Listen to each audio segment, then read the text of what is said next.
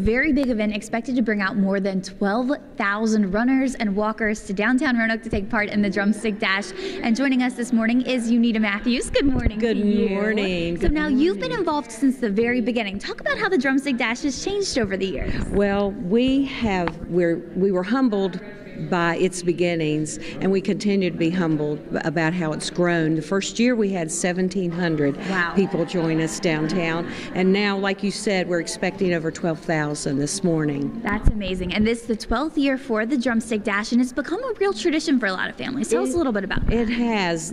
Families meet here together before they go back to their homes for their own Thanksgiving meal. Our largest family this year has 35 members from 6 states. Oh my gosh. That's awesome. And so people still have time to register if they're watching this morning, want to sign up for today. What do they need to know? They absolutely do. They can go online to register at drumstickdash.net, or they can come down here in a few minutes. This room is going to be buzzing with people that are going to register to walk.